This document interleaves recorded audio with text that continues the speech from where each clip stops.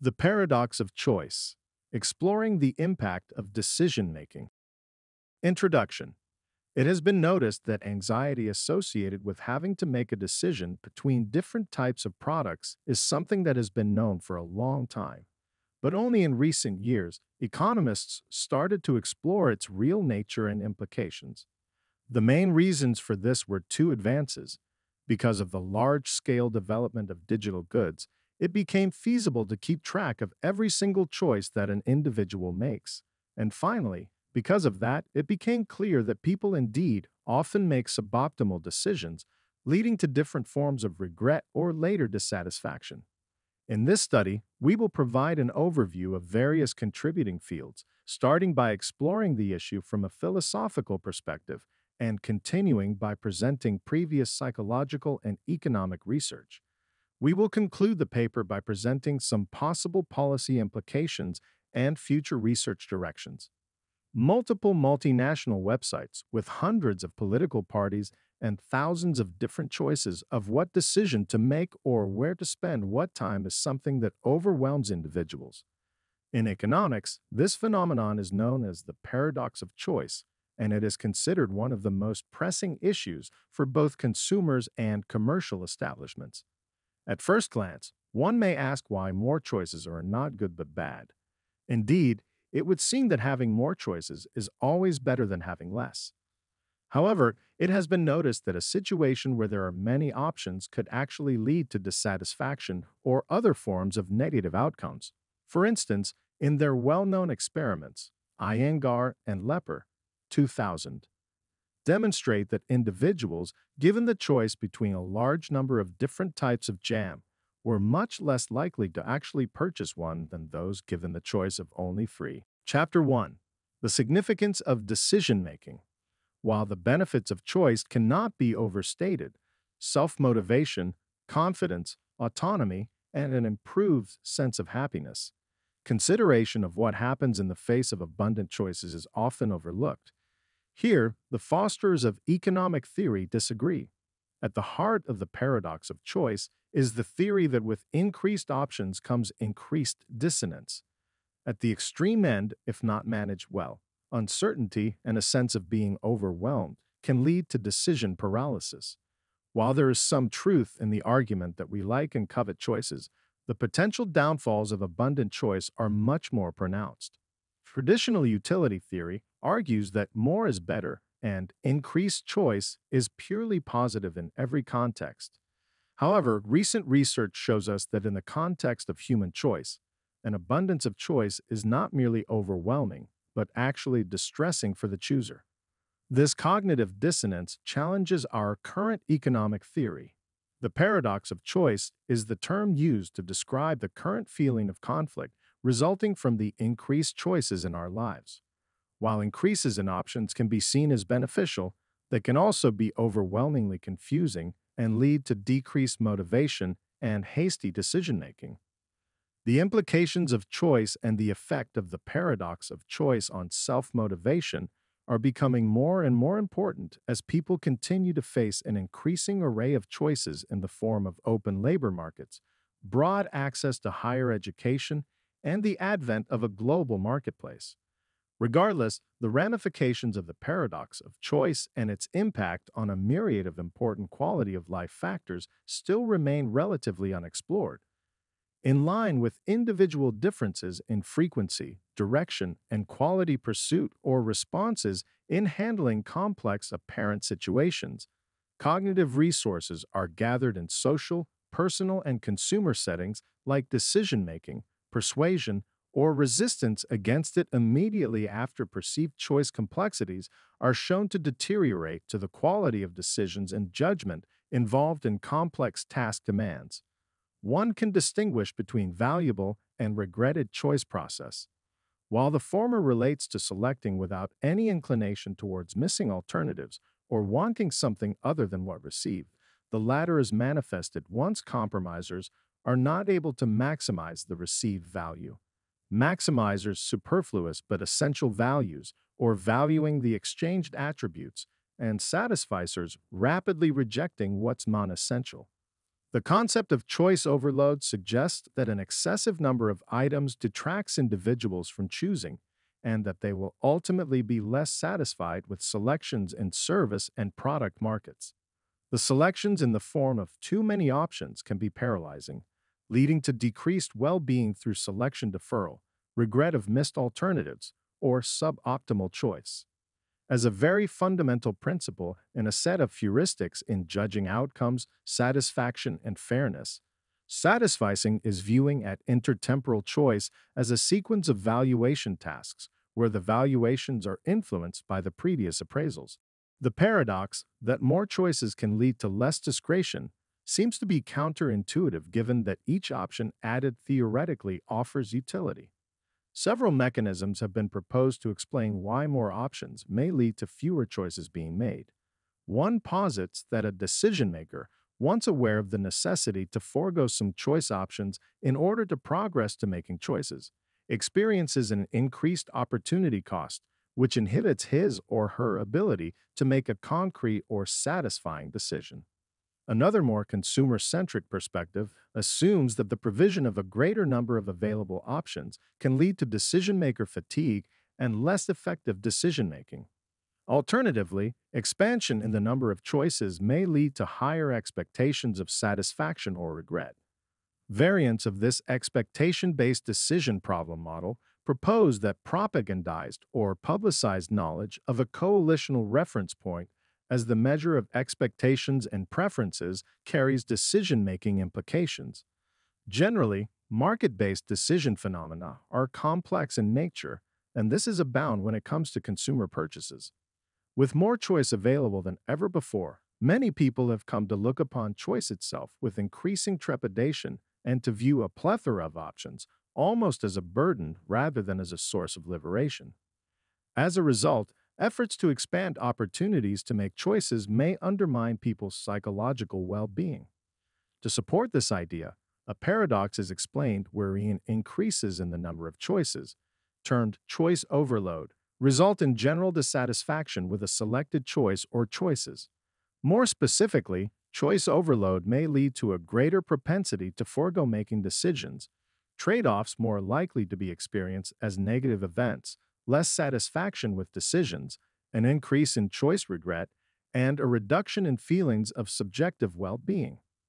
As a result, conditions in which an increased number of choices are offered to consumers result in two negative outcomes. First, negative psychological effects, reactions, attributions, and evaluations, and second, less actual choice and decision-making processes taking place. Both negative effects are argued to be the result of increased opportunities to make choices. Chancellor and Lyubomirsky suggest that these findings can provide a definition of the variables that cause choice overload and reasons why such effects occur. Overall, it is crucial to understand that while choice is important, excessive choices can have detrimental effects on individuals, ranging from decision paralysis to decreased well-being and satisfaction. Recognizing these negative consequences is vital in order to strike a balance between providing options and avoiding choice overload. Chapter 2. The Psychological Effects of Choice. Iyengar's study provokes some important questions considering the society we live in today, where we have countless choices when we go to the supermarket, for example. As society has evolved, it's natural for a larger number of products and services to emerge. However, this same abundance is making us worse decision makers. In their new book, The Paradox of Choice, Barry Schwartz and Slater Tom Butler suggest that this phenomenon is causing us daily dissatisfaction. According to them, even after we have made a decision, it is inevitable that we will immediately begin to fear if our choice was the most favorable, and soon after the passing of time, regret sets in. A considerable number of choices leads us to believe that we ourselves are responsible for everything that happens in our lives. Therefore, a person who knows how to wisely choose will invariably yield impressive results, and then we begin to believe that the choices, more than anything else, make us happy. According to research done in the 90s by the American psychologist Sheena Iyengar, known as the JAM study, it can be healthier and more coherent for a person to buy one of 6 flavors of a product, a snack, than one of 24 flavors of the same product. To prove it, her team set up a stand in a market with these different flavors of jam and recorded the percentage of buyers who stopped and the percentage that bought something. At the end of the day, the team had collected $231 and had sold 37% of the people who stopped something. The next week, the team repeated the process. The only difference is that they had 24 flavors available, and the team had collected $202 and sold 1% of the people who stopped something. The Hangar studies have proven that whether we are deciding which pasta to buy in the supermarket or which activity we would like to do on a Saturday, having too many choices can be paralyzing, and this phenomenon she defines as the choice overload paradox. Decision fatigue increases when the decision-making process is complex, time-consuming, and exhausting, leaving individuals with a sense of remorse and dissatisfaction. However, when decisions are less complicated, the choice is straightforward and more natural, and consumers are more content. People generally find purchasing a house, car, or college more satisfying than buying groceries. The average individual finds happiness in paying bills. Problems arise only if expenses grow more and more absurd, as it outlines the paradox of choice. To combat decision fatigue, people notify themselves of the goals at hand. A series of studies by Virginia Mitchell and associates show that a number of solutions exist to reduce decision fatigue while shopping to align decisions with values. The prevalence of overwhelming choices in modern life does not just create a lack of contentment when making decisions, but rather leads to decision fatigue and cognitive overload. As the choices necessitate reasoning, people become drained as they look for ways to analyze and compare each of the choices. An overabundance of choices leads individuals to experience decision fatigue as they struggle with the process and fear making an incorrect decision.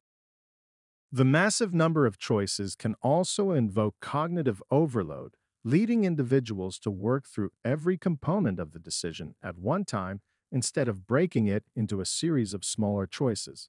Some people may even decide that the opportunity cost of the time spent comparing and analyzing a good deal is not worth the effort, leading potential consumers to forsake the deal entirely.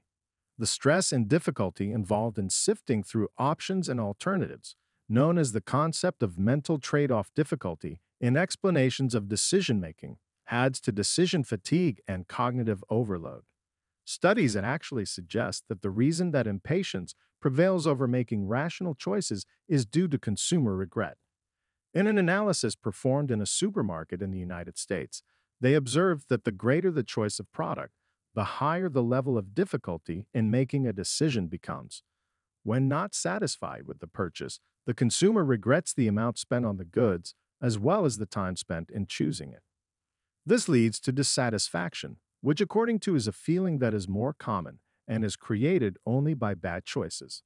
Choice, as states, is a resource spent making a decision, and if it is bad, a consumer can suffer what is called buyer's remorse. This theory serves as a base for a lot of arguments, as attests. Consumption plays a key role in societal norms, and thus informs a big part of the study of consumer behavior. Consumers are impatient buyers if their goals align with purchasing the needed product, and normally if a product is about to be out of stock as stated. Public markets experience the same behavior from consumers, being more impatient on days that are hotter.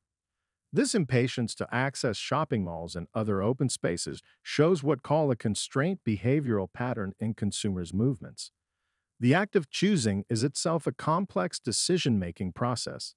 It is often, however, also regarded as an essential process of everyday life, and it is precisely because of this role attributed to the choices that the subject has aroused some interest in different areas of knowledge. Pareto, 2005, states that the increase in choices is directly related to human development, and according to Kamara and Abramove, 2001, political models of democratic orientation are based on a society that has paths and uses in a rational way, the act of choosing. However, the fact that the choices have become something of great importance in the daily life of contemporary society initially points to a scenario that in some cases resembles an inexorable evil of choice. Jenkins and Lupton, 2006, point to the possibility that the fact of having to choose be exacerbated by the fact that people question the meaning or legitimacy of those choices. Oredo, 2005, and Apajare, 2008, also raise questions about what people will do the choices when they no longer seem relevant. In the end, the excess of choices can lead to decision fatigue, cognitive overload, and a lack of contentment in decision-making scenarios. Chapter 3. Understanding decision-making processes.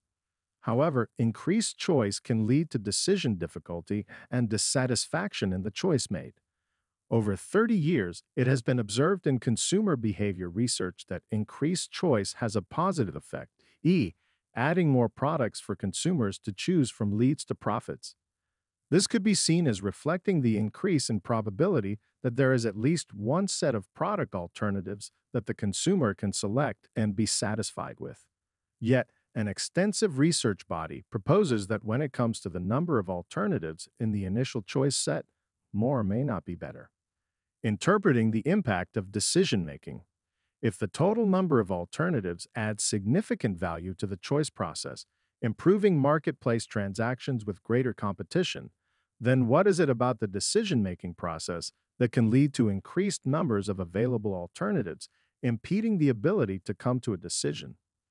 In the last 2 decades, there has been a significant surge in research investigating the factors influencing decision-making under uncertainty.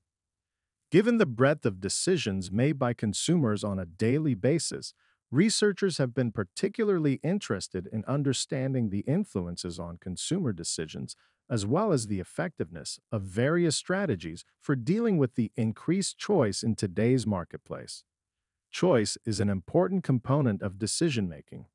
When consumers are required to make a purchase, they usually consider more than one brand or variety of product.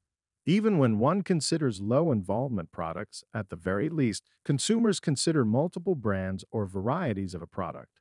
Richarm and Rayleigh found that a typical dining-out occasion involves selecting a restaurant from among 164, narrowing food choices to 20, selecting a meal from 12 options, and considering 15 ice cream flavors.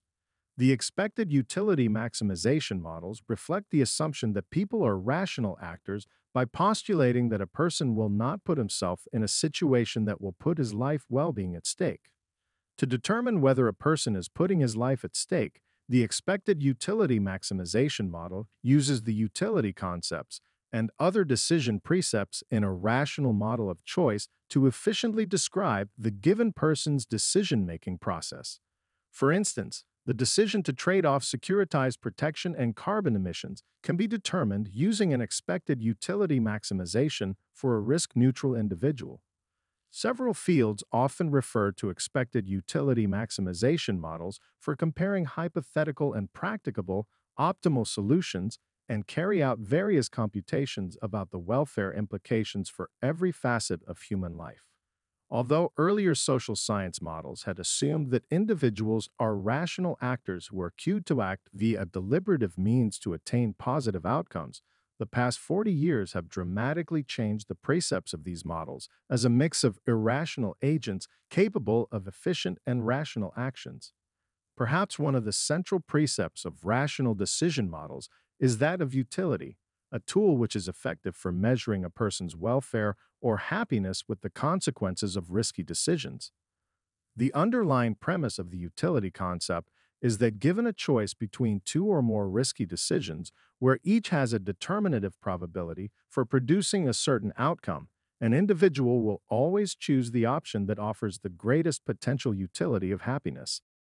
As such, the components of the utility concept are observable measures of choice that appear to have practical implications and uses applicable to human subjects as modules of a process termed expected utility maximization. It is now recognized that the problems of dynamic choice include a whole range of possibilities that were unsuspected a dozen years ago.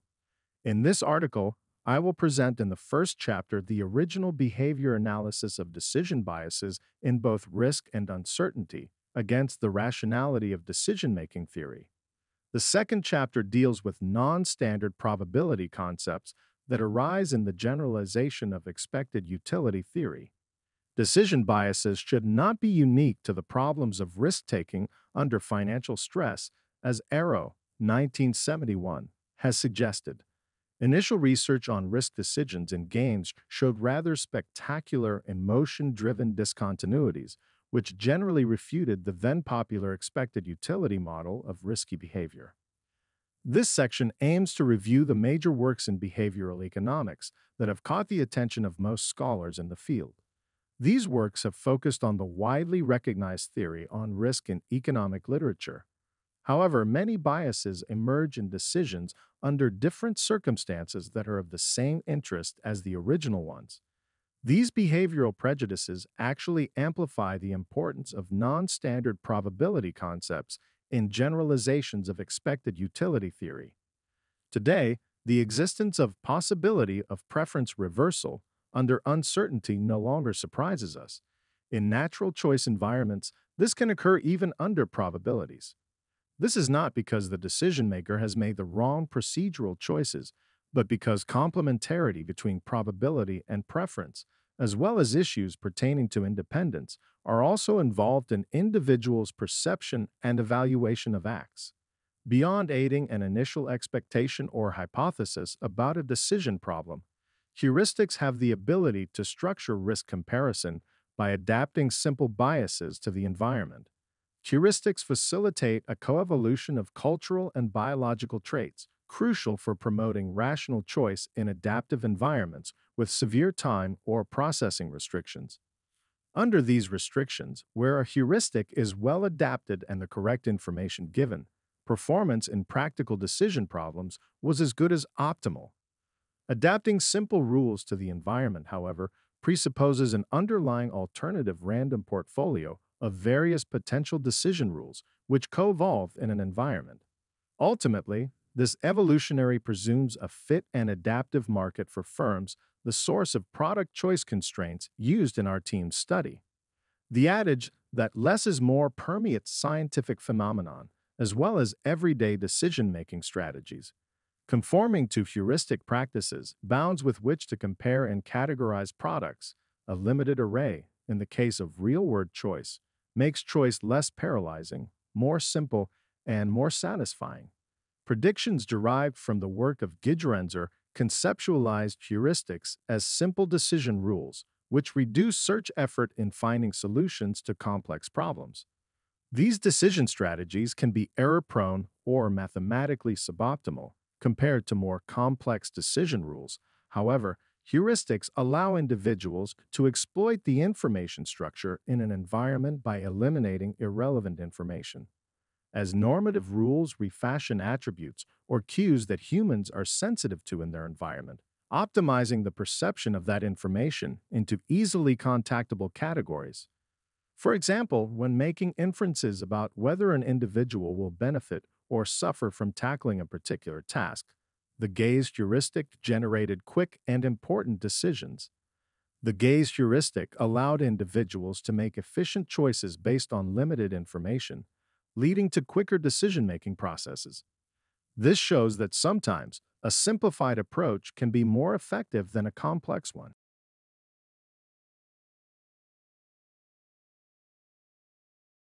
Chapter 4: Factors Influencing Decision-Making. Finally, family and social determinants, with overall participation of all members in decision-making, is rare in many cultures where there's a fixed division of decision-making responsibilities. Motivational factors evolved from the beliefs that many choices exist. However, our resources are finite, so in order to have a meaningful life, there is a need to manage such choices.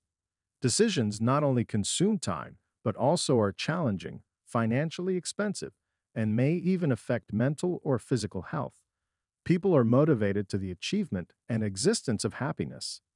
However, it is not only taken to be pleasant, but is also the absence of pain and suffering, and has been acknowledged as admirable, as opposed to the stress and conflict resulting from too much choice. Self-determination factor can be described in two perspectives, one known as decision responsiveness and the other decision skin. Personal immediacy to not only process but also respond to a decision may not be consistent from one individual to another. Similarly, competence and decision skill varies from individual to individual. Personal uniqueness is based on the understanding of the consumer's preference or desires. Thus, it is said that no two individuals are the same, which is also true for decision making. Since cultural differences exist and there are diverse factors surrounding the decision making process, no two individuals are likely to decide in the same manner based on similar stimulus and frame of reference. As stated, culture has an important influence on consumer decision making styles. People belonging to different national cultures may exhibit different styles of decision making for similar product categories. There are several factors which influence our decisions. These include 1. Culture. 2. Personal uniqueness. 3. Self-determination factor. 4. Motivational factor. And 5. Family and social determinants. Each one will be discussed in more detail.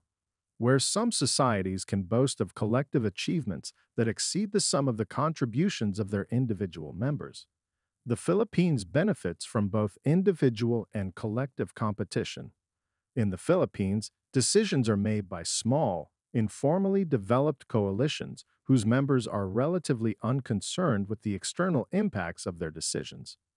In this culture, priority tends to be placed on the existing social order, and individuals are attentive to the way their behavior affects those around them.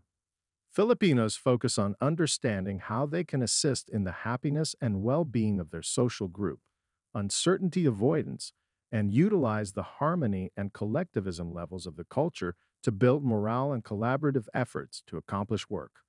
This approach allows Filipinos to build on the existing strengths and weaknesses of the decision process method their culture partners with the individual decision-making approach. With the rapid globalization of the modern world, it is increasingly difficult to understand the differences in decision-making processes across the globe. It could be argued that one's values, components of culture, the culture-wide probability of an event occurring, and factors such as the great man theory, which asserts that history is driven by a small number of outstanding people, may not influence the Filipino decision process, as these influences are not commonly shared among other cultures in the same way. Ralston explains that many Western theorists wrongly assume that non-Western cultures make decisions in the same way as they do, since they do not take into account understanding their own culture and instead assume that other cultures follow the same path. It is important that businesses and individuals are aware of these differences because one decision process is not necessarily more effective than another. Effectiveness should be judged depending on the decision-making context involved. In a high-choice environment, unpredictable and sometimes irrational choices pose a threat of appeal.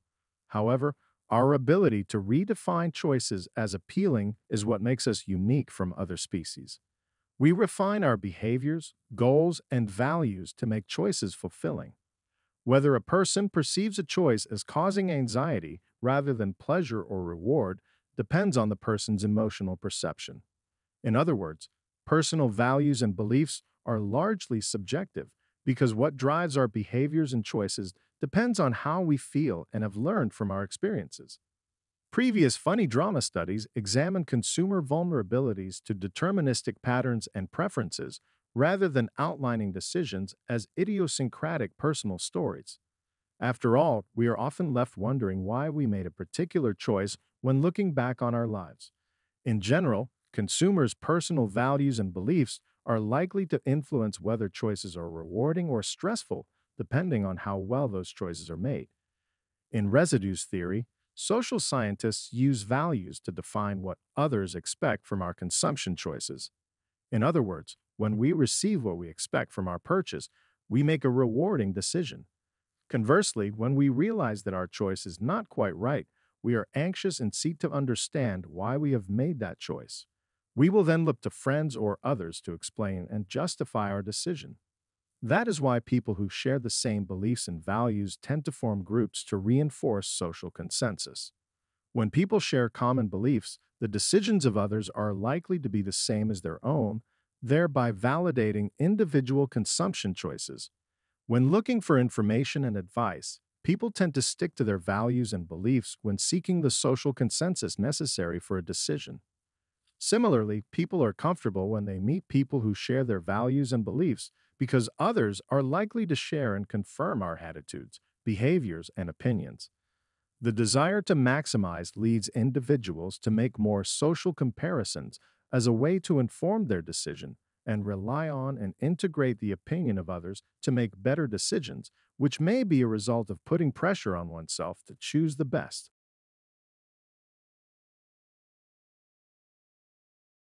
As argued, while it is known that one person's opinion might influence another one's opinion, it is less clear how significantly individuals are influenced and under what circumstances.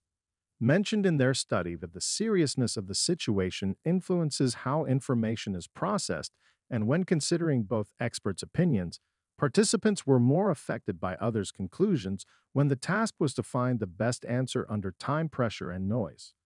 Furthermore, the desire to maximize and make the best decisions may also lead to social interactions and consultations with peers when making decisions, as individuals may turn to inform personal opinions and incorporate some of their peers' choices into their own. Namely, found that the availability of peers' information has an effect on decision making, and participants switched from choosing individual options to a more unanimous decision making when information was provided by others rather than by the host research team. Other studies also suggest that individuals' decisions are influenced by the environment, more specifically by individuals in one's social environment. People tend to conform to the decisions and preferences of others, as humans have a strong need for social approval and avoiding social disapproval. This desire for social acceptance and approval can greatly impact the decision-making process. In conclusion, the decision-making process is influenced by various factors such as culture, personal uniqueness, self-determination, motivation, and family and social determinants. These factors shape our choices and help us navigate through the complex decision-making environment. Understanding these influences and their impact on decision-making can lead to more effective and fulfilling choices.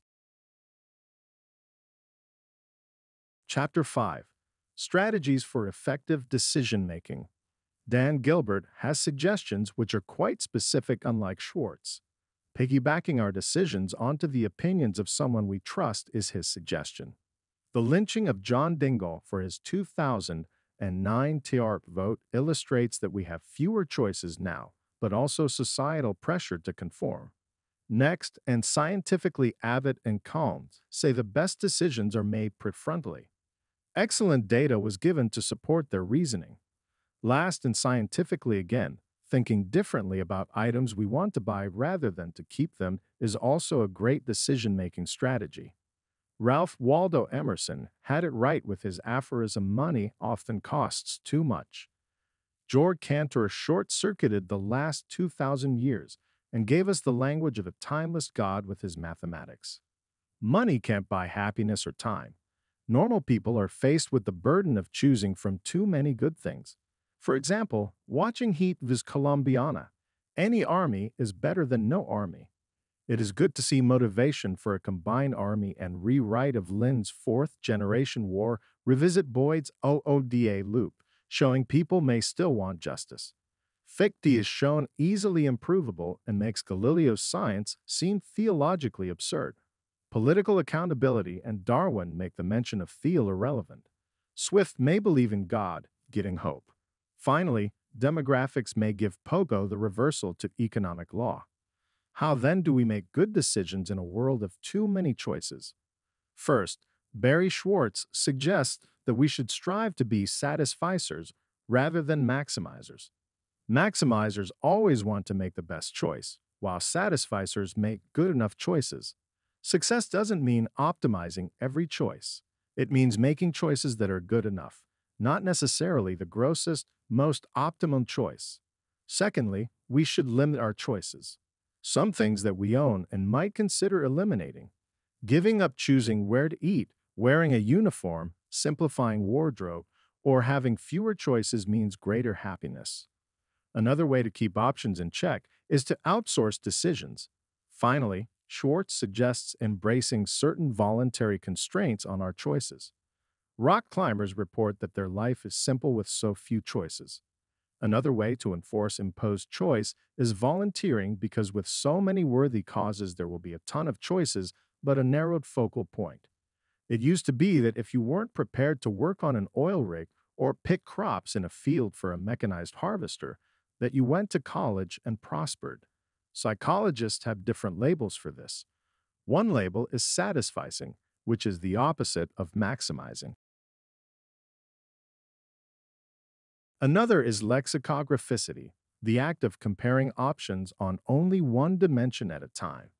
Claim that most people choose without actively comparing and contrasting typical economic company, but instead by using the same unconscious process as that used in visual or olfactory detection processes.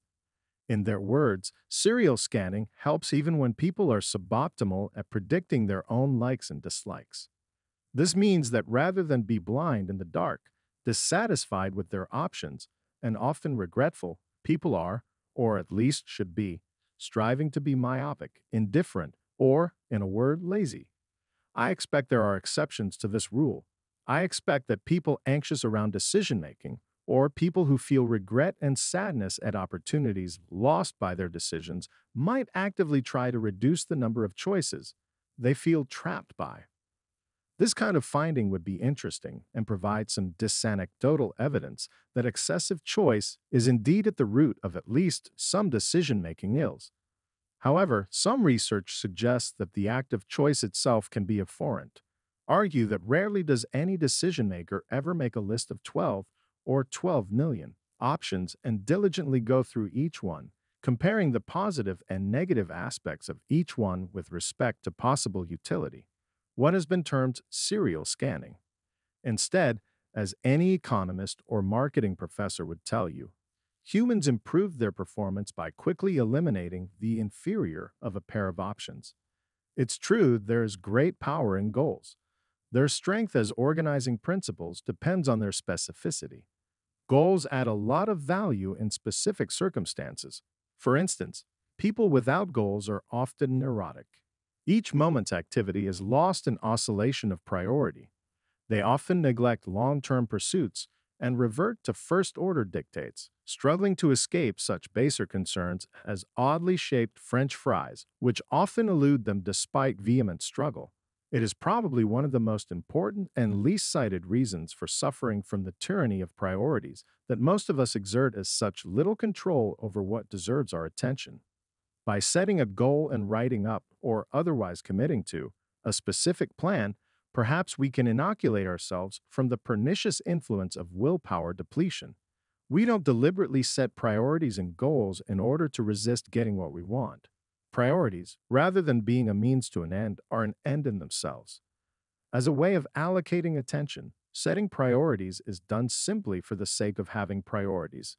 This is usually a good thing. If we don't create a sense of priority and organization around our own vying desires and responsibilities, we become drolly devotional to life's maintenance tasks.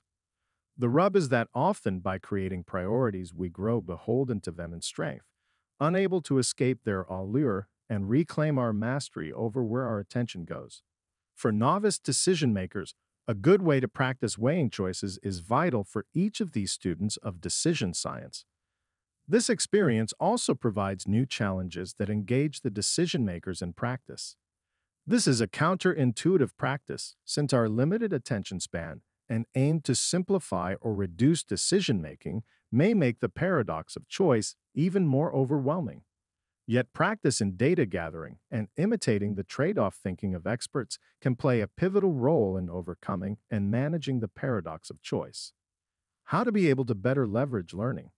Once decision makers have selected their source of information gathering, it is important to provide a systematic approach to acquiring specialized knowledge. There are 4 key strategies that can be implemented. There are a multitude of readily available tools and techniques that can be used to make better decisions, to mitigate or eliminate the impact of decision fatigue, and to reduce the cost of making a decision. First, it is important to understand sourcing information tools. Wikipedia, Quora, Google Scholar, plus traditional tools such as libraries, online catalogs, or seeking information from an expert in a structured manner, such as during an epic topic interview, can be leveraged to mitigate information overload and make better decisions, especially when time and experience are on their side. Chapter 6: Overcoming Choice Paralysis. Traditional institutions of authority need to take concerted efforts to effectively address the pervasive impact of an overwhelming abundance of choice by putting in place comprehensive mechanisms that support and guide consumers.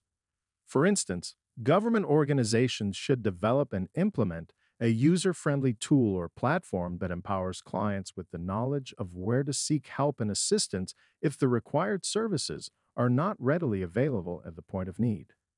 Similarly, financial companies can play a vital role by devising strategies to prioritize investment products, thereby enabling trusted advisors to streamline the numerous available options, facilitating a more manageable decision-making process.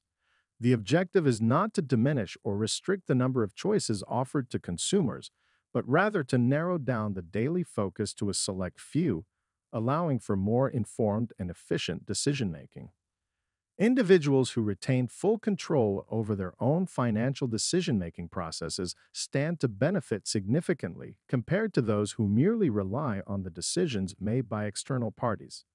By ensuring access to readily available investment partners, the potential negative consequences of delays in action can be minimized, thus fostering a healthy and thriving investor community. In order to effectively overcome the challenges posed by the paradox of choice, it becomes imperative to grant consumers greater empowerment through various means. While it might not always be apparent, it is important to recognize that the act of making no decision is, in itself, a decision. For example, choosing not to invest and keeping one's money safe may seem like a prudent choice, but it often leads to loss of value due to inflation. Many consumers are aware of this dilemma and deliberately refrain from making a decision, believing that they have no preference. However, this inaction can often result in dissatisfaction with the default option. While some individuals may attempt to evade the burden of decision-making with minimal effort, they often end up with outcomes that have a negative impact. Barry Schwartz, in his influential book, The Paradox of Choice, highlights the significant implications of excessive choice on democracy, individual determinations, and contextual factors, designated as three distinct dimensions of what he calls the liberation of choice. According to Schwartz, each of us grapples with feelings of unease, dissatisfaction, uncertainty, fear, and regret as we navigate the multitude of paths in our life's journey. Consequently, societal considerations need to be taken into account to ensure acceptable outcomes regarding political and economic concerns. This is particularly relevant as individuals who struggle with limited access to basic resources, such as food, are unable to make morally sound choices. Likewise, individuals overwhelmed by an increasing number of options may find it challenging to navigate their way towards more favorable outcomes, both on an individual level and within the market. Moreover, the paradox of choice can undermine otherwise favorable options by introducing a range of negative consequences. The concept of decision-making paralysis, as elucidated by Schwartz, is frequently cited in relation to the challenges inherent in navigating everyday choices. In a world saturated with countless products and services, each marketed as the ultimate solution, individuals often find themselves under immense pressure to select the best option. This pressure can render them paralyzed, trapped in a cycle of indecision, and plagued by the perpetual fear of making the wrong choice. Schwartz goes on to explore the implications of the paradox of choice in the realms of democracy, determination, and context, shedding light on the complex nature of this phenomenon. However, the prevailing image of self-sufficiency, perpetuated by commercial advertisements, falls short when it comes to the reality of everyday decisions. There is an important lesson to be learned here. Our relentless pursuit of perfection can blind us to the inherent limitations of human decision making. Should the solution to the overwhelming complexity of decision making be the elimination of choices, retaining only a select few? Should we embrace a post choice world where happiness is sought through perfectly tailored options like have it your way, chewy apple solved apple chunks? Schwartz argues against complete suppression of choices, considering it unrealistic, unadvisable, and ultimately undesirable. To delve deeper into this ongoing debate between freedom and an overabundance of choices, this paper aims to shed light on the underlying principles of the paradox of choice, including personality traits, backgrounds, socio-environmental influences, and future expectations. I. Explore the consequences of living in an overload society, and emphasize the significance of limitations and trade-offs in decision-making processes. Undoubtedly, individuals living in contemporary societies enjoy access to a wide array of superior services and goods unprecedented in human history. This abundance of options grants us an unparalleled sense of freedom in our decision making. However, this seemingly limitless freedom also presents a paradoxical challenge, as the multitude of complex and bewildering choices that surround us can often lead to less than optimal outcomes. Regrettable decisions, decision paralysis, and a general aversion towards decision making become all too common in this context. Embedded within the fabric of consumerist culture lies a self defeating pressure to constantly achieve the highest possible returns from our choices. However, emerging empirical evidence suggests that most of us fail to harness our decision making capabilities effectively when it comes to everyday choices. One potential approach to fostering a mindset of contentment and appreciation is to focus on the concept of enough. This concept emphasizes sufficiency and moderation as acts of justice, where individuals have a moral duty to define their wants and attach specific criteria to them. Only when these wants are met can they be considered enough. While one cannot exercise complete autonomy over the fulfillment of their desires, working towards alleviating the suffering of others in a just manner can aid in tempering individual appetites for excessive consumption, thereby providing a more reasonable perspective on wants and needs. By ensuring that our wants remain within reasonable bounds, we create an opportunity for genuine contentment throughout the decision-making process. While contemplating the unintended consequences of the paradox of choice, it becomes evident that there are those who dismiss the notion of decision fatigue and the need for critical evaluation. Such critics tend to view individuals as ungrateful for the abundance of choices available to them, often disregarding the realities faced by those with significantly fewer options. These critics advocate for cultivating a mindset of acceptance and satisfaction with what one has, regardless of the quantity. This acceptance can only be achieved by acknowledging the inherent finiteness of resources and recognizing that an ever-increasing quantity does not equate to a better quality of life. By appreciating what one possesses, rather than constantly fixating on what one lacks, individuals can experience higher levels of satisfaction and happiness. Chapter 7. Implications for Personal and Professional Life. In choosing what career path to take is often a psychological endeavor, and choosing too much is likely to make us less happy. This is because personal choice is not completely satisfying. Despite the choices we make that favor freedom, it is also important to think about whether our feelings are likely to become a roller coaster for making too many decisions. There are less significant decisions about picking up dinner plans, new cell phone choices, and personal purchase needs. But consumer demand also extends to more significant decisions such as healthcare programs, types of death, retirement plans, and jobs. Our ultimate goal in choosing is to maximize well-being. In all areas of daily life, we are likely to find not only the existence of limited options, but an overwhelming number of options.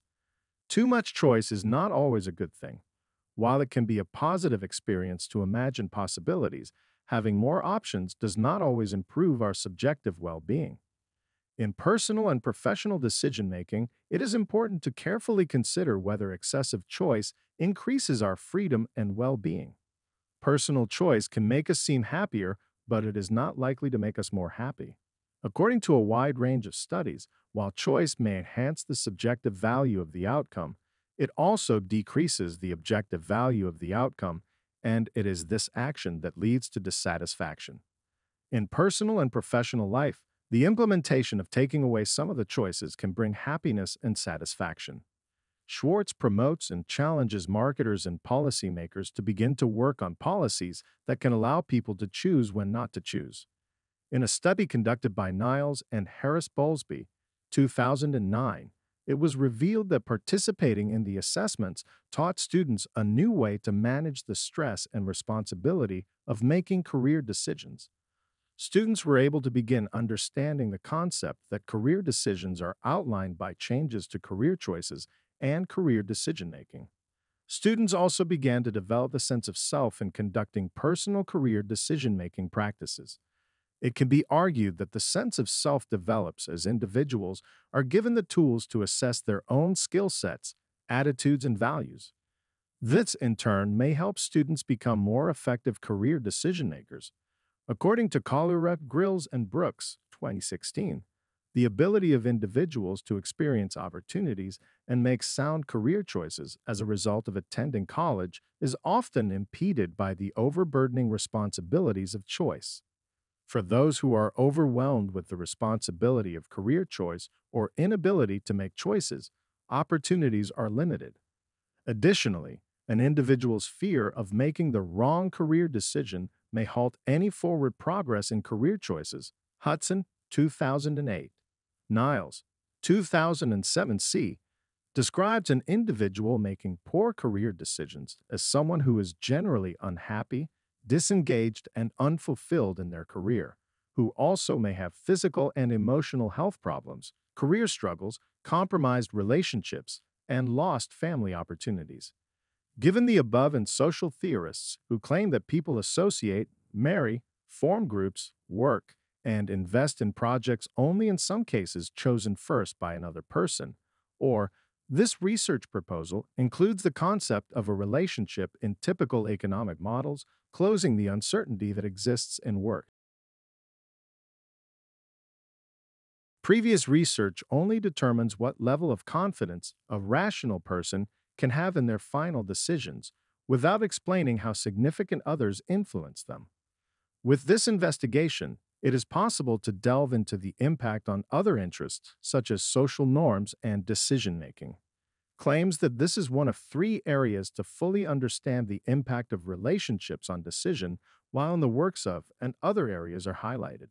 In some situations, individuals are explicitly embedded in a social network when faced with certain choices, so it is convenient to understand how the relationship type affects these decisions. In seminal studies on decision dynamics shows that whether a person joins a strike or borrows money does not depend on personal preferences, but rather on the number and type of contacts provided, asserts that behaviors and outcomes depend not only on payoffs, but also on social status as well as relationships that describe interactions. Most relationship-based economic models predict this behavior as equilibrium.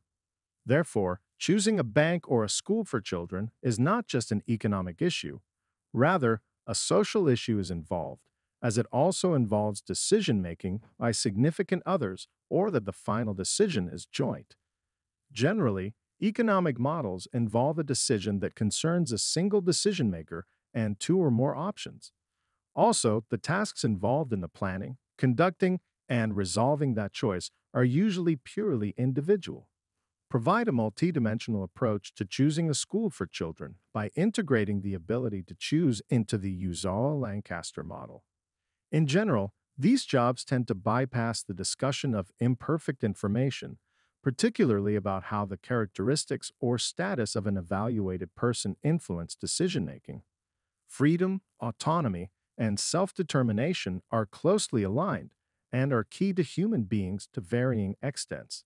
They are essential, above satisfying desires, in achieving a sense of fulfillment of psychological needs. Social and environmental factors are established as key determinants of experienced autonomy and freedom, suggesting that positive interaction and less negative interaction with others increases social support and empathy, which in turn increases autonomy needs satisfaction. Furthermore, perceiving oneself to be responsible for one's actions naturally involves choices and autonomy. Therefore, the level of freedom within one's life has a key role in generating overall life satisfaction. It is a factor within intrinsic life satisfaction, ILS. It earns appreciation as an underlying motivator for feelings of general life satisfaction. There are a vast number of factors which contribute to overall life satisfaction. According to the World Happiness Report, three key areas that are significantly associated with the overall happiness of an individual are health, social support, and personal freedom. Furthermore, there are statistically significant positive associations between personal freedoms and social support within a population. However, the report identifies a paradox of choice potentially due to the increasingly large number of choices people have over their lives. This view is often attributed to decision-making research. It is understood that personal choices are highly valued within Western cultures, and this is likely to be the case for individuals who feel more freedom in life. However, choice overload is a problem for people. When there are too many options and too many choices to make and weigh, people freeze up and get lost. Exploring the impact of decision-making strategies upon the six domains of perceived autonomy, intrinsic life satisfaction, ILS, and self-expressive motivation could explain this paradox by investigating the importance of freedom to people who are satisfied with their lives. Despite the existing research on the correlation between personal choices and well-being, there is still a need for further investigation in this area. Understanding the relationship between choice, autonomy, and life satisfaction can help individuals make more informed decisions and live more fulfilling lives. By exploring the complexities of decision-making and the impact of relationships on choices, we can create a better understanding of human behavior and improve the well-being of individuals and societies. Chapter 8: Decision-Making in the Digital Age. To navigate through the vast and complex communications like the World Wide Web, computational algorithms have evolved to assist people in sorting through large sets of options. One strong manifestation of this sort of algorithm is through recommender systems. Currently, many ways of illustrating the diverse manner in which these algorithms reach out to people exist. These technological routes of providing sense-making overlap five main ways of offering choice that are most relevant to the paradox. Each diverges or aligns slightly depending on how people perceive their choice-making needs to be structured and to the range of options that people immediately identify when making a decision. The wide-scale availability of the Internet has irrevocably altered information exchange, with the diffusion of innovations no longer bounded by geography or social networks. Successful adoption of consumer technologies comes from not only the number of features it provides, but also how well those features are executed to satisfy human needs. The inverse is also true. If features do not meet consumers' needs, a larger number of features will theoretically decrease consumer behavior to adopt a new technology. The use of computational algorithms to provide convergent results from both broad and focused stimuli information is just as demanding as providing support for the specific paradox of choice pathways. These decision-making support systems consist of different kinds of recommendation technologies. The basic principle of these technologies is to provide suggestions for attractive items to support complex decision-making processes and focus the user's attention primarily on the fulfillment of attractive website products. Recommenders can be classified into different types: core, content-based, collaborative-based, ensemble, of which the core technological interrelations play the essential role. Good outcomes can be expected through a combination of these technologies across the roadmap in four highly important recommendations, but the numerous recommendations are not a solution to the problem of the paradox of choice.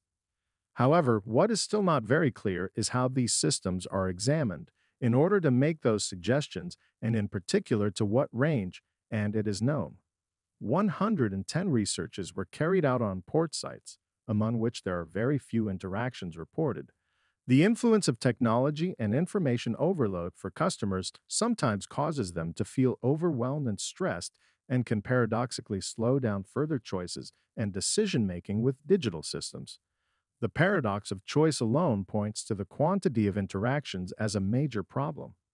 Some authors say that a good architecture of the interaction, or structure, or signposts in the digital environment created in order to encourage an effective choice in the digitalized chain of buying process can prevent the negative side of choice. People are looking for faster and simpler ways to make decisions. That could be a reason why online stores are implementing decision support tools.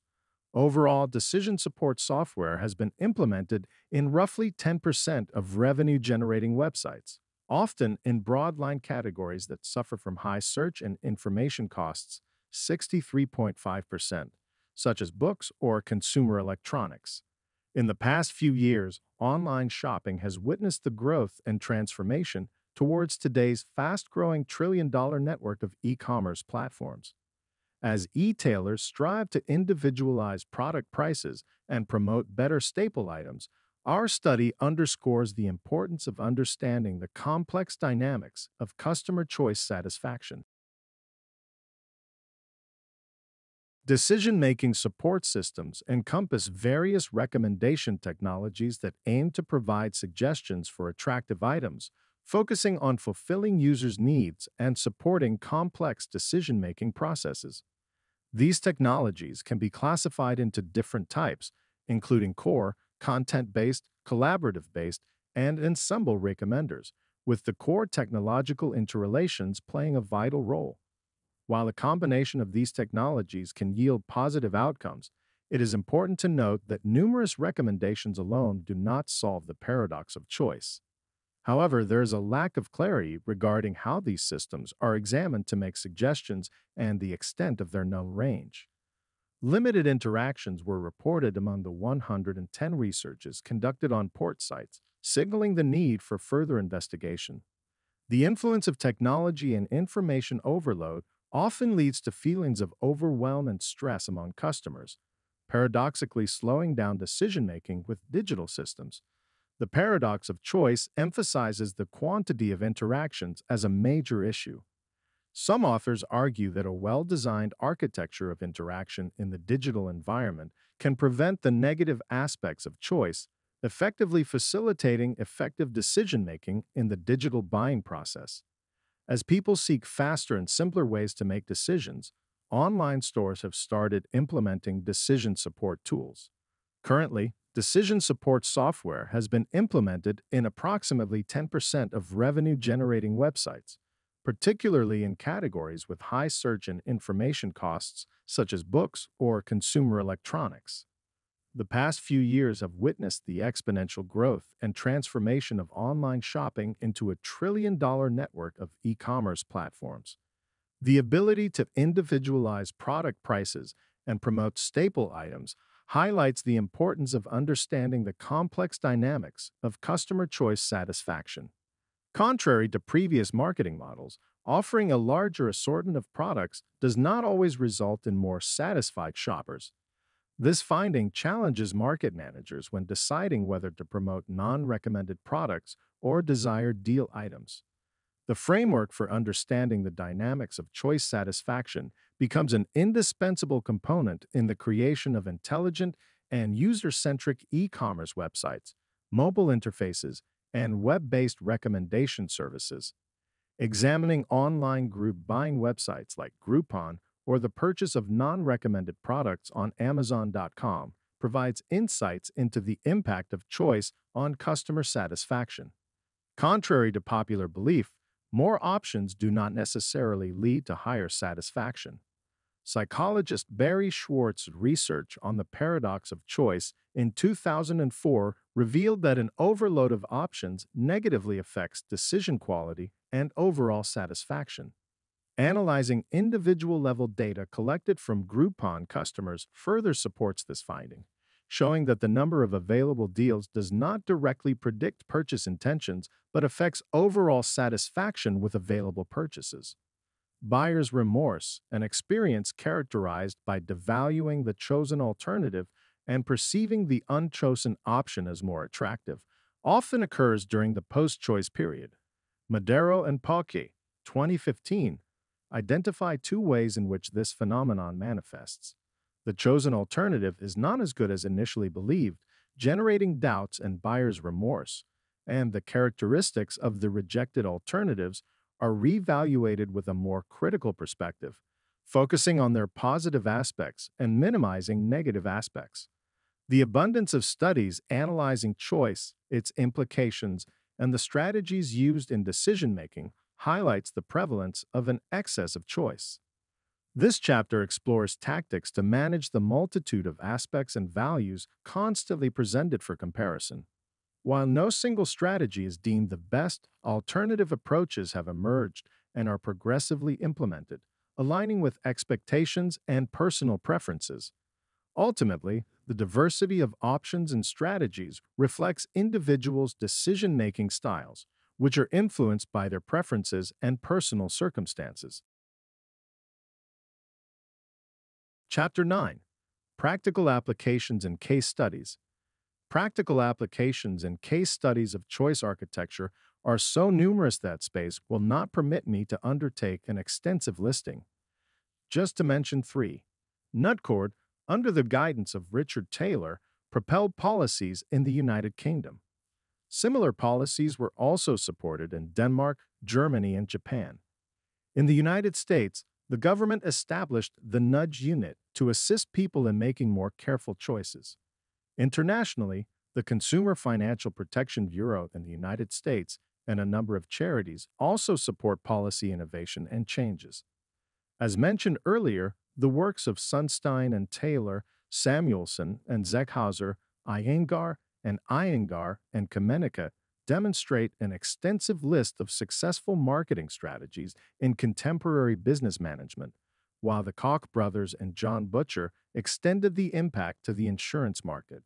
In summary, it is clear that automated decision procedures are the norm, and when people have to choose from an ever-expanding list of options, they are poised to make mistakes. Practical applications and case studies. The paradox of choice literature underlines the benefits of limiting options.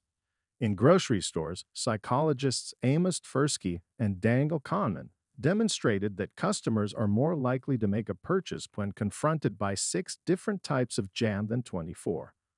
WooCommerce indicates, through its motion graphic video, a 300% increase in sales when customers were given fewer options.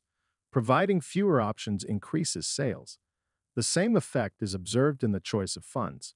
Cook goes further, suggesting that people rely on external factors, price, place, or even product, when differences between products become less apparent, bringing the decision closer to chance. By the same token, Iyengar and Kamenika argue that the psychic cost of using extreme choice options effectively made the U.S. retirement plan less popular, while another study underscores the ill effect of over-optionality, which can leave people less satisfied with their pleasurable experiences over time, jeopardizing their overall happiness. In giving a workshop at the Bubble Forum, Hinakam revealed that even at the consultant's level, this intrinsic durationalizing constraint is not taken into account by decision makers. The two opposing points of view between the business world and the research world are the number of criteria, usually an important index for business people, whereas this is usually not the case with researchers, as they are quite aware of the matter previously mentioned, and the complexity of a research-oriented decision-making process. Indeed, business organizations engage heavily in the Pareto analysis and rank their criteria neatly in the level of importance, which is not at all a requirement in the research world. In the corporate world, the consequences of decision-making are also rarely limited to the decision-makers themselves, with a palpable impact on the employees, clients, and even society as a whole. Maladapted decision-making process might lead to employees' frustration, stress, early burnout, and even paranoia, which is likely to have a deleterious effect on the company's productivity. It has been shown that people who are placed in an environment of consumerism and superabundance feel pressured, discontent, and unhappy while they expect to be happy because of the abundance they are experiencing. Dealing with this kind of pressure requires decision making, and once again, making a decision implies constraints about relations between people, decision makers, or other people involved in the decision making that could lead, at least, to frustration at worst, onto negative feelings like anger, stress, depression, anxiety, or psychosis, as internet addicts have witnessed since the internet enables them to act in shops more easily. The area in which our study primarily stems from is within the field of marketing, with an interest in understanding how the amount of choices influences consumer buying behavior and, more importantly, what companies can do to help lead customers to the products or services that are most appropriate for their needs. Although the paradox of choice has gained an overwhelming amount of citation over the years, empirical studies that have examined how the presentation of product choices affects a consumer's decisions and put forward empirically observed, commercially viable, and refreshingly simple improvements have not been as common. In their classic book, The Paradox of Choice, Schwartz, 2004, argues that while we may think that having a lot of choice serves us better and that we are happier the more we have to choose from, research shows that the opposite may be the case. Simplifying the set of optional choices would lead to more satisfaction. This opinion has received overwhelming attention. For one, there is evidence that we take longer to make choices when we have more options, and that even if we are satisfied with the decision we make, there is a greater chance that we will later regret the choices we have made if we had more options to choose between when making our decision. Since then, a variety of study areas have explored methodologies for developing the most effective decision support tools that can be utilized in such contexts, borrowing from both decision theory, behavioral economics, and operations management. To represent a choice that concludes following extended evaluation and consideration of options, choose from a decision to transition careers. Encouraged to pursue what excited us, we chose engineering and design of devices and systems that improved health and accessibility.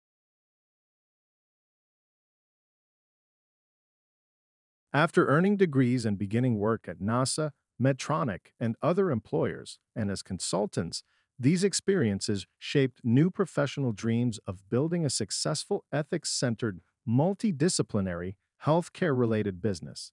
Considering these dreams against what was learned, known, recognized, and good enough, decisions were made to leave our then employers, individually and collaboratively. Unanimously, these final decisions were necessary, meaningful, and founded on considerable decision and option assessment activity. In the context of work, many mature professionals or older adults reconsidered their careers, some in detail, to better find jobs they enjoyed and found fulfillment in. This is not easy for those not willing or able to regularly learn and consider a wide breadth of options and to be sure they knew enough about those options to make a confident choice. Yet the rewards to those finding work they truly enjoyed were remarkable, motivating many to share their experiences regularly with younger individuals. This showed the benefits of spending time considering various options. To conclude these thought-provoking discussions of decision-making and choice, consider the four examples below from real life by two female authors, a professor in electrical and computer engineering at Georgia Tech, and a recent honors student in electrical and bioengineering at Georgia Tech and UPitt. Conclusion: one of the most pervasive and elusive meanings of existence is the choices we make every day. From what we are going to have for dinner to where to go on vacation or how to spend our time on weekends, people have to make many different choices. Those of us who prefer to simply manage the time when we make choices after the daily life begins to speculate about the options of life that are offered by the increasing prosperity of our civilization in theory. This is because most people assume mentally that the increased number of opportunities illustrates an appreciation of the life experienced by the choices taken. We are bombarded with choices every day of our life, and our reactions to those choices play a crucial role in how happy we are.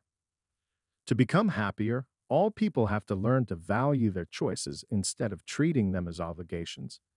Careful management of choices allows people to move away from what makes them most happy in the short run and to steadily accumulate well being in the long run.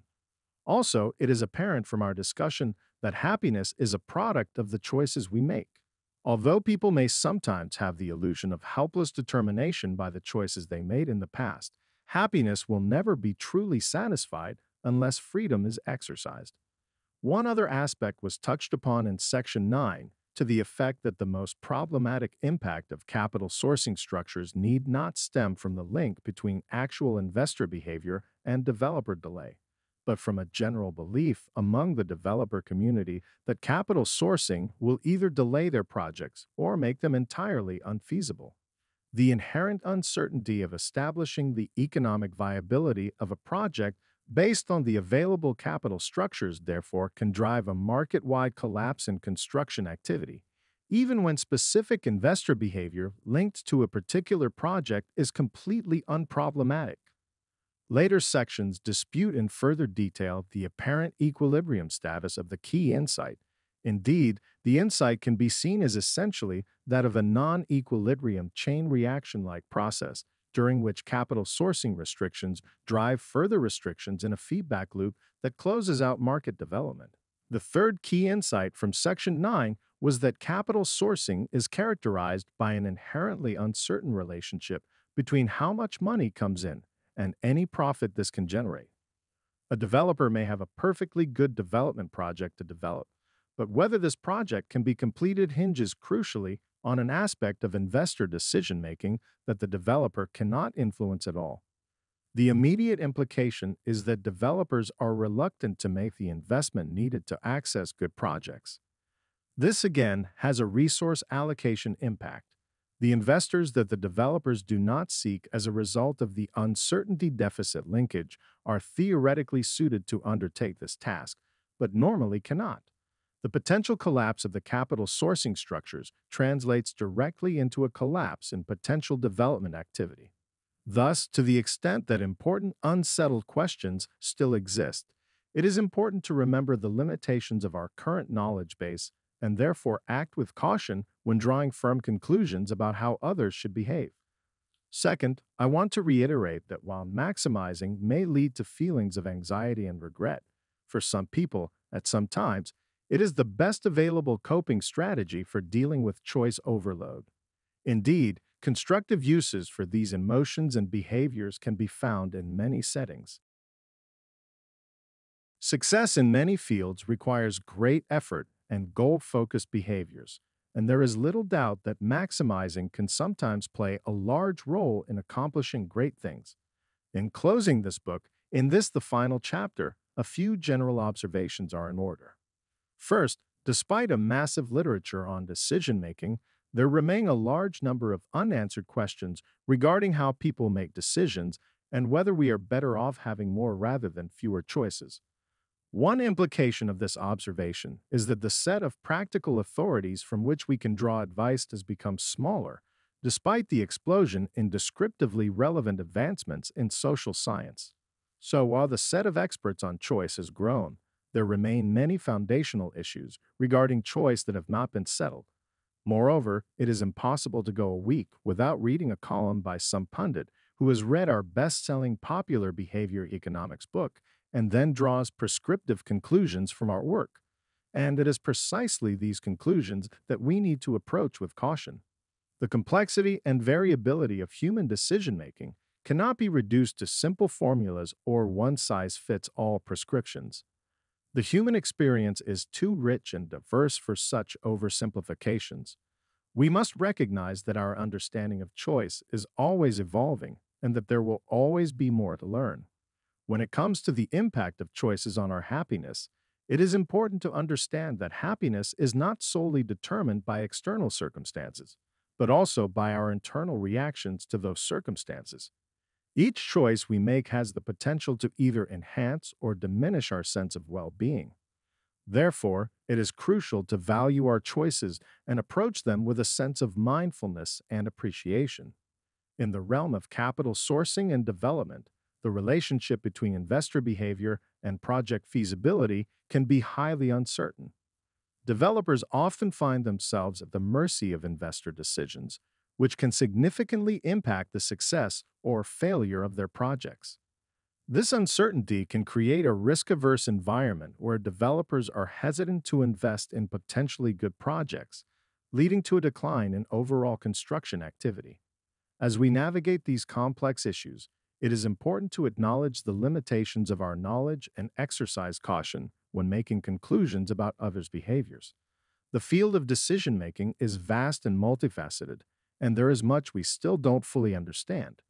Rather than relying on oversimplified advice, we should embrace the nuance and complexity of human decision making and recognize that what works for one person may not work for another. In closing, we must acknowledge that decision making is a profoundly intricate process that is influenced by a myriad of factors. While there may be no definitive answers or one size fits all solutions, it is through ongoing exploration and open mindedness that we can continue to expand our understanding and make informed choices. May this journey of discovery lead us to a greater appreciation for the power of choice and its impact on our lives. If you found this content enriching and valuable, we would be deeply grateful if you could express your appreciation through liking and subscribing. Your support is incredibly meaningful and enables us to continue creating content that resonates with you. For those who think this is a great gift for yourself or for your loved ones, you can find the link in the description.